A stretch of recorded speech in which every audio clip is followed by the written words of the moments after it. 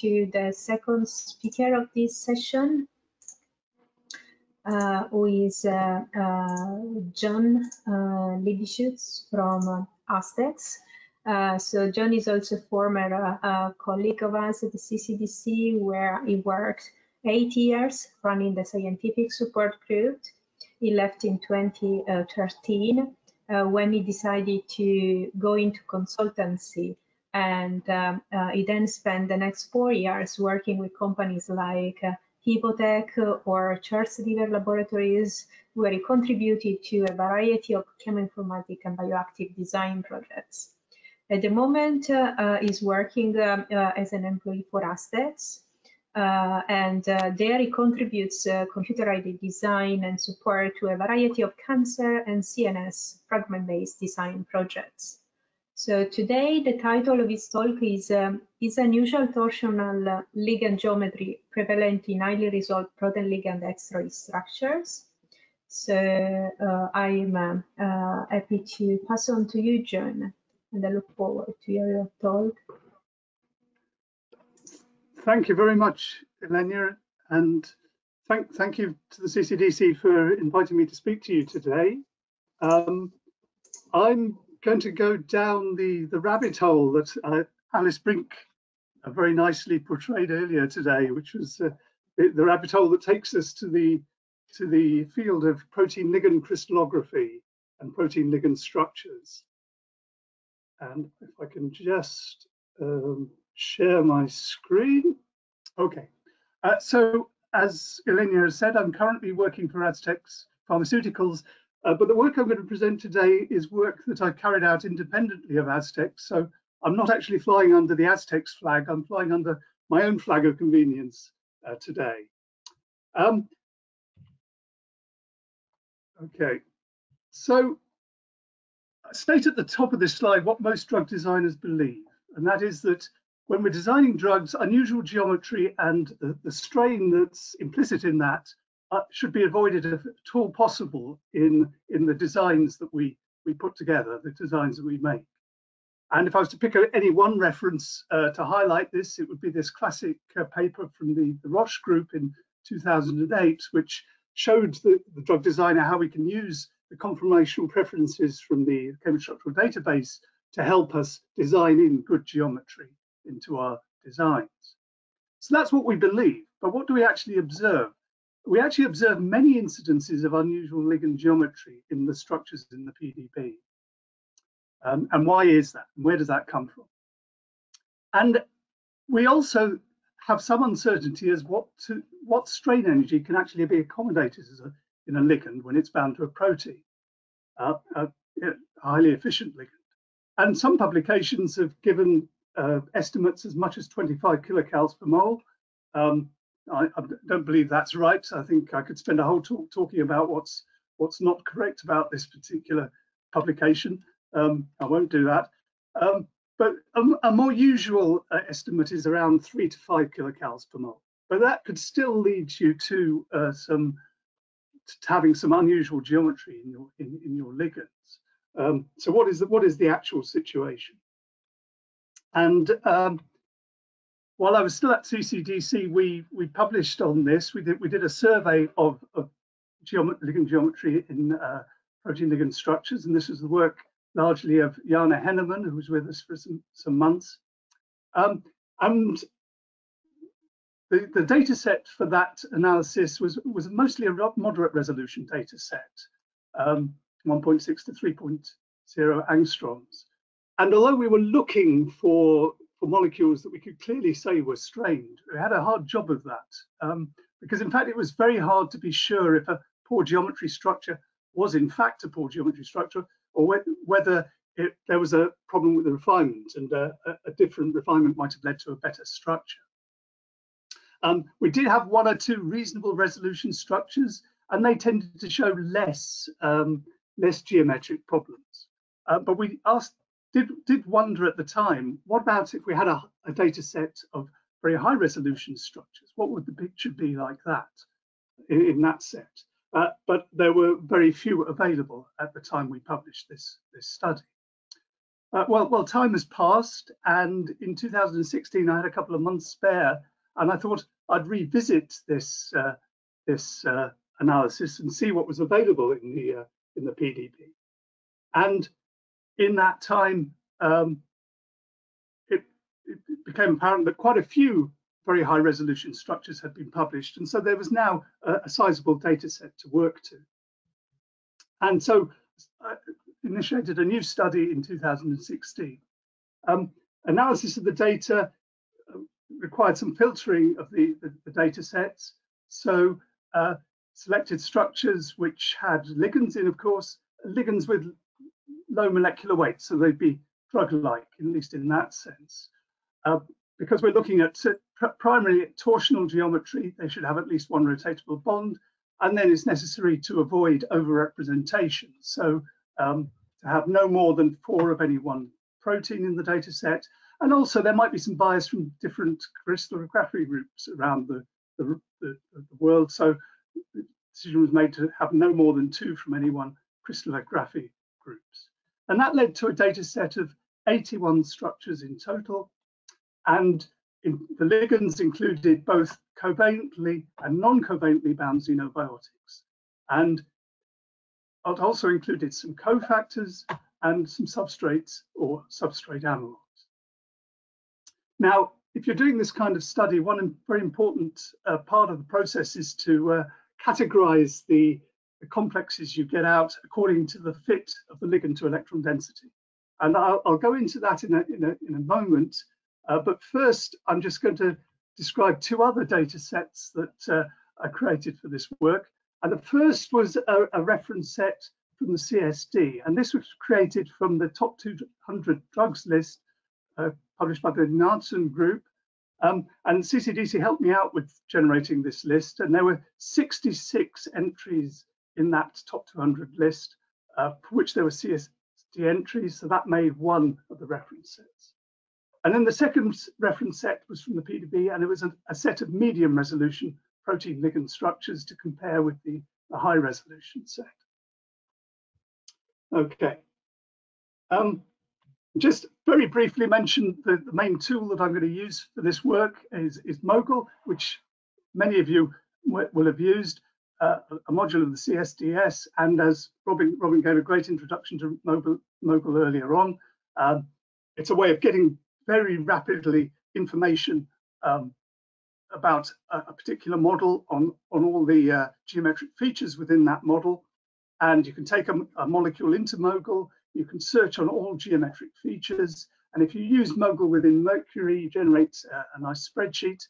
And then Mogul identifies for you, according to its own default criteria, what's an unusual feature. In this case, we're looking at torsions. And then you can go through and analyze that particular dihedral and see where it's what the distribution looks like in the CSD compared to your query. Okay, so that's the tool of choice. Mogul looks at bond lengths and angles. It looks at dihedrals. It looks at ring geometries.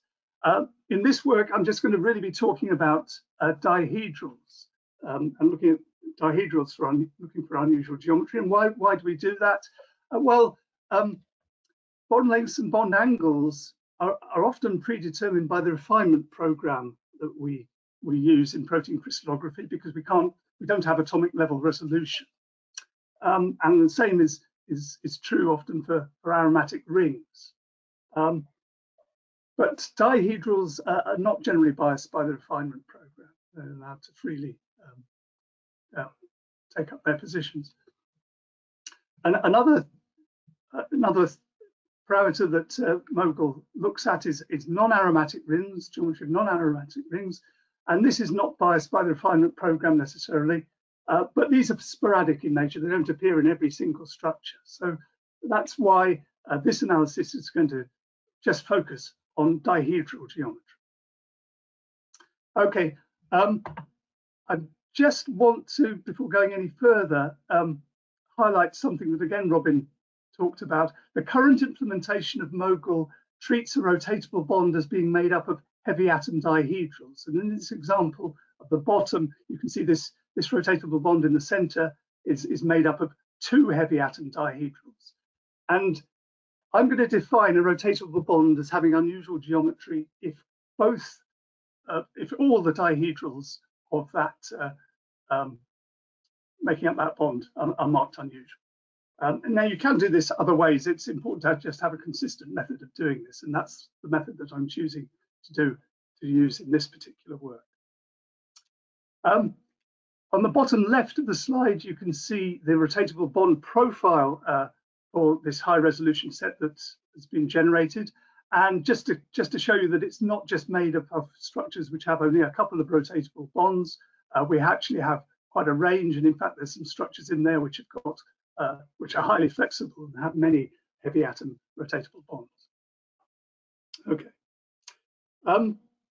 Before I move on to the categorization according to electron density, I just want to ask another couple of questions, or another question rather. How often do you expect to see multiple ligand conformations bound at a single site? And I say what most drug designers believe here, it certainly was my opinion before I did this work. What we really consider is that we see a single binding pose, we accept that there is thermal motion in most protein ligand structures, and that explains why we don't always see perfect matchup between the pose and its electron density. And we might expect to see multiple conformer binding in some, where distinct conformers can be isolated. And why do we believe all this? Well, what we generally observe is one binding conformation. That's what we generally get from the crystallographer. That's what the crystallographer gives us. Okay, well, that was what I thought, and I got a bit of a surprise when I did this analysis, and I'll come to that in a second.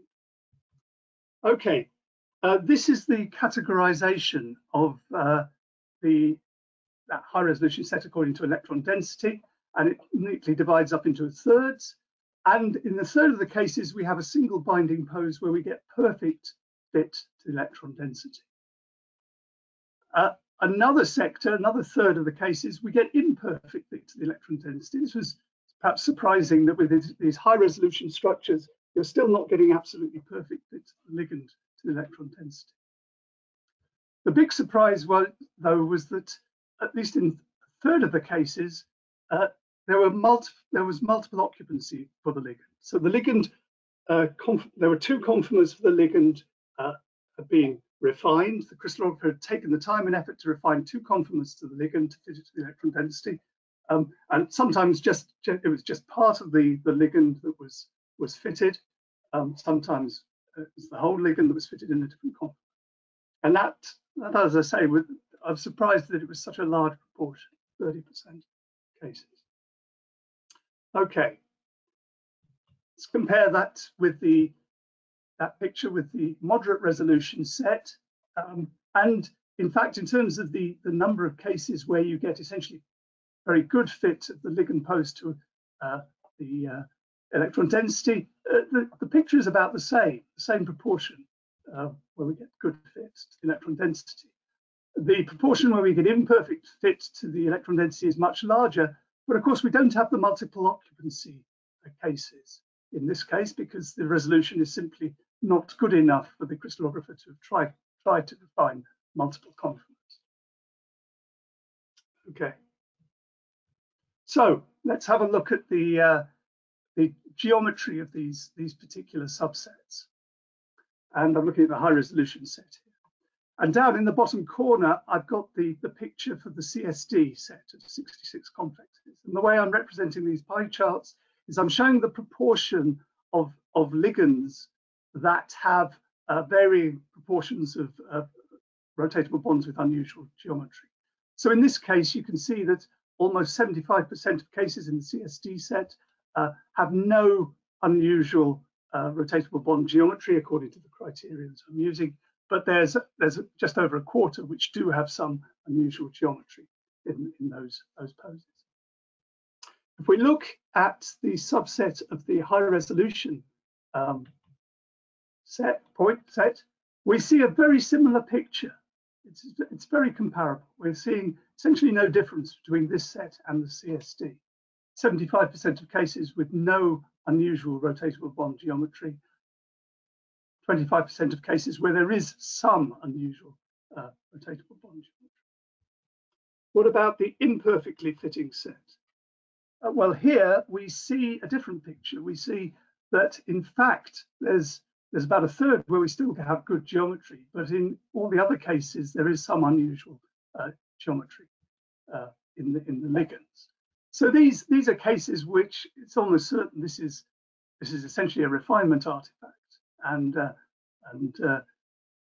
with perhaps different refinement methods, we could have perhaps found better models. What about the double occupancy cases, the multiple occupancy cases? Now, my intuitive thought was, well, this is going to be difficult. This is surely a difficult problem to fit two conformers to the electron density. Surely the geometries are going to be all over the place. Well, that wasn't the case at all. In fact, the picture is quite similar to the perfectly fitting set. Almost, well, about 70% of cases, we still have no unusual geometry in this data set, and that was another surprise, that the crystallography was able to generate these multiple conformers and get good geometries for just by fitting to the electron density. Okay. So on this slide, I'm showing the comparison of that data with the same analysis carried out on the medium resolution set. And you can see that in the case where we've got good fit to the electron density, we're actually not seeing a significantly different picture. We're still seeing a very high proportion of molecules which have essentially no unusual rotatable bonds according to the criteria I'm using. And similarly, when we look at the set which imperfectly fit the electron density, we see a greater number of cases where we have unusual rotatable bonds.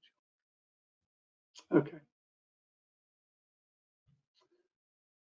So now, just for completeness, essentially, it's useful to look at the rotatable bond composition of these various sets, and I think this is pretty much as you would expect. I think for those cases where we have a single pose fitting perfectly to the electron density, we have a bias towards the low rotatable bond count end of the distribution, slight bias. Having said that, there's still quite a few cases where we have highly flexible ligands where we still have we have no unusual rotatable bonds, or very few. And then those cases where we have imperfect fit to the electron density, or we have multiple occupancy, are more biased towards the more flexible end of the rotatable bond spectrum. And the same is true here for the medium resolutions.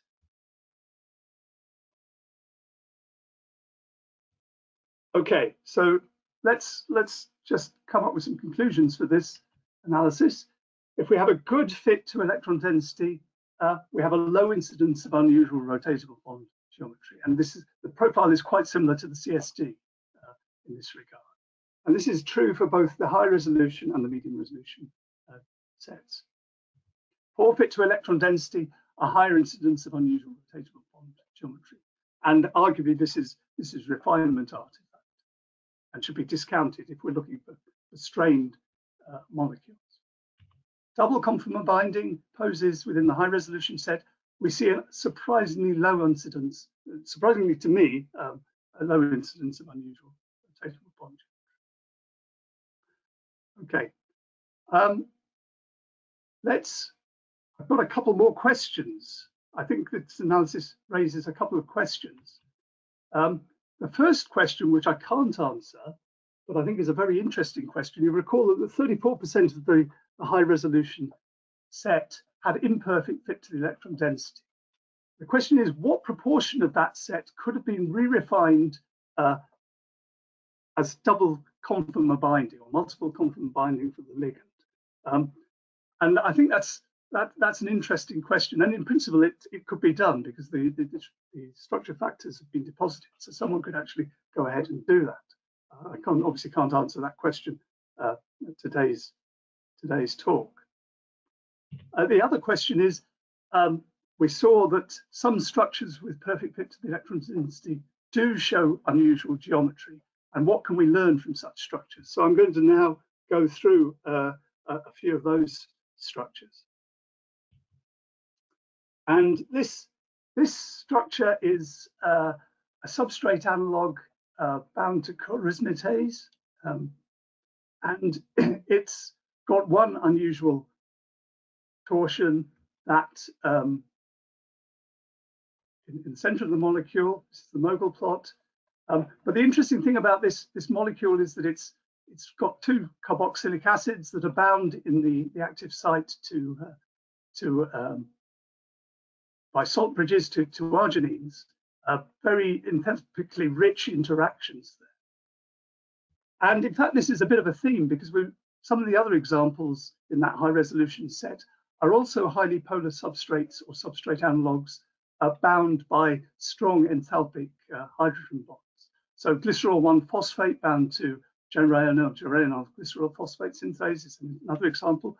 A carbose, which is a pentasaccharide bound to alpha glucose transferase, and the cofactor FAD bound to NADH cytochrome B5 reductase. All have some unusual rotatable bonds, all bound by strong enthalpic interactions. What about drug-like molecules, or drugs even? Very few examples with unusual geometry. Just a couple really in this set. This is an example which is actually a drug, ibrutinib, which is used for it's a drug that's used for leukemias and lymphomas, and it's a covalent inhibitor of Bruton's tyrosine kinase. It's linked through cysteine to the protein, and this ligand actually has one unusual torsion, and it also has unusual ring geometry of this piperidine. And I think the interesting thing here is that this unusual geometry is actually quite close to the point of covalent attachment. Of course, that covalent link is going to provide an awful lot of binding energy and health of binding. So that could be the reason why the molecule becomes strained after the covalent adduct is formed. Another example is this zinc chelating inhibitor of human matrix metalloprotease 12. And again, one unusual rotatable bond in this ligand. But again, we're very close to the zinc binding site, which we could anticipate would be a very strong enthalpic interaction. And perhaps again, that is what's driving the unusual geometry in this case.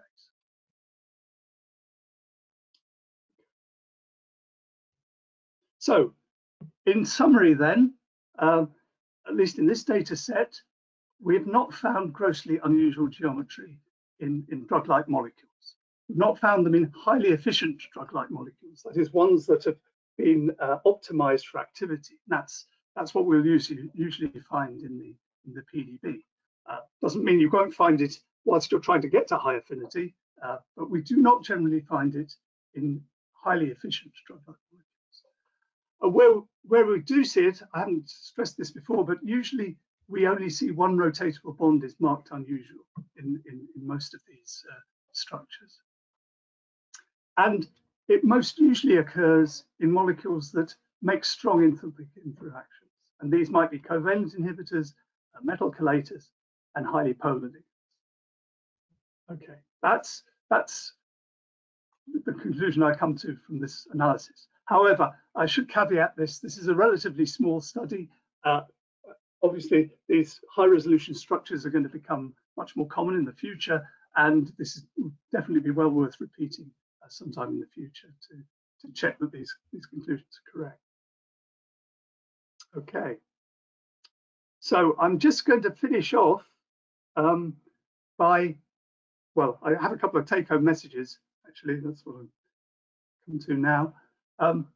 So the message that the drug designer should avoid unusual geometry, if at all possible, is true. I don't think we doubted that.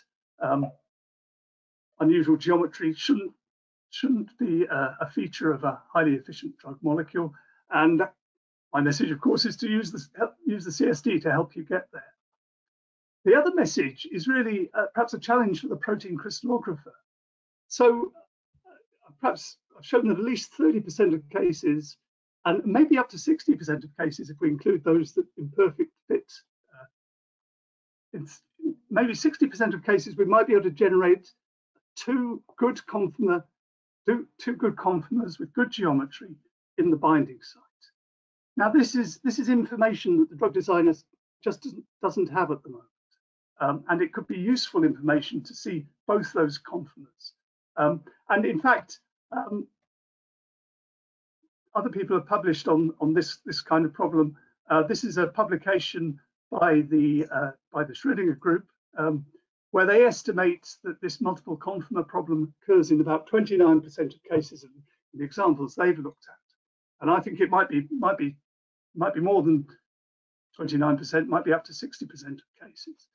Can we even with moderate resolution structures try to generate these multiple conformers of binding for the ligand? And can that help the drug designer? And can we use the CSD to help us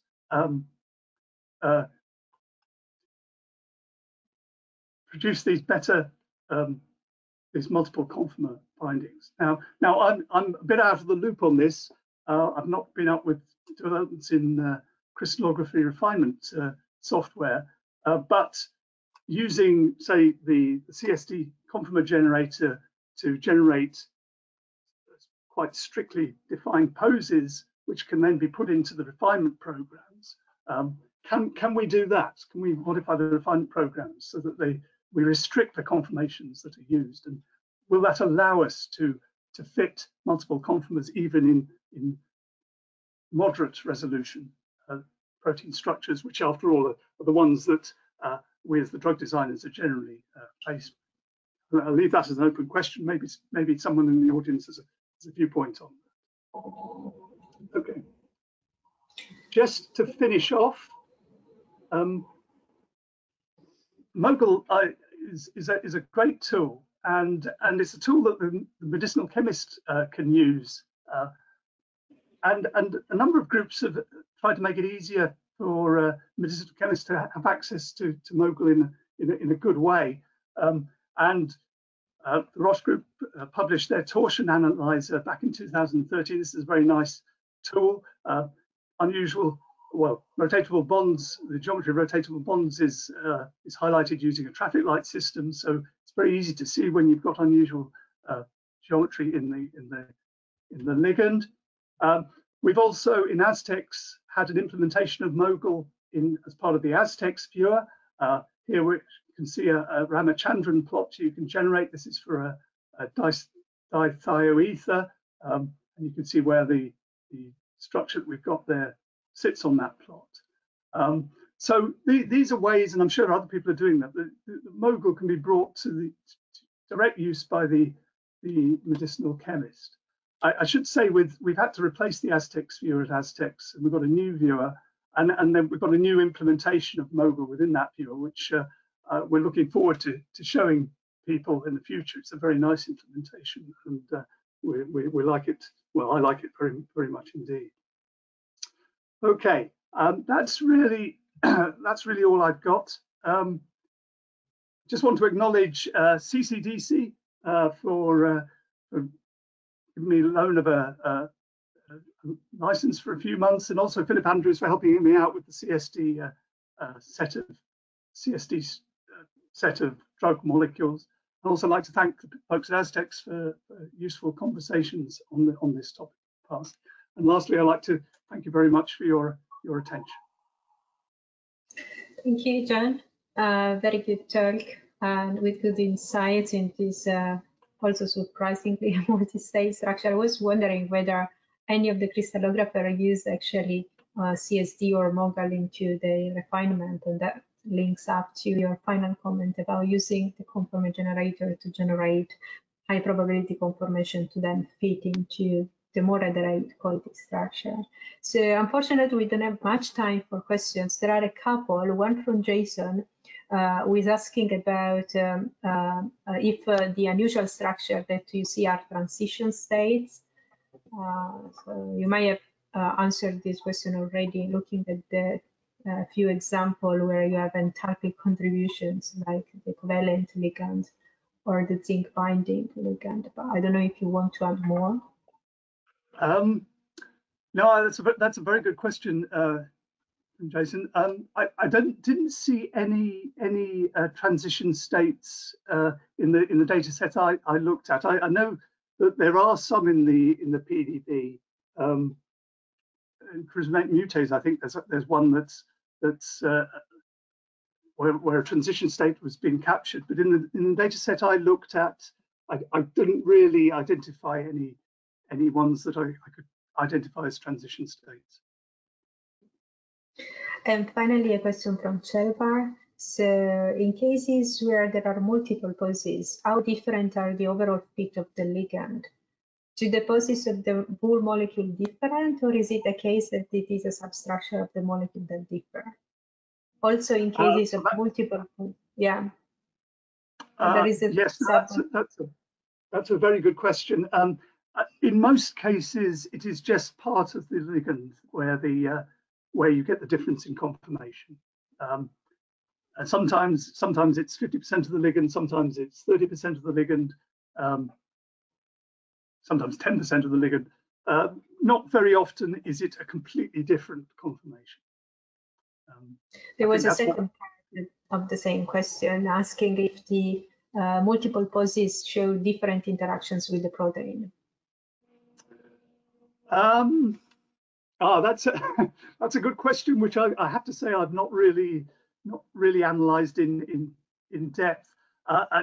In fairness, sometimes the pose is closer to the solvent accessible surface, and the interactions with the protein are not necessarily so strong. That certainly occurs in some cases.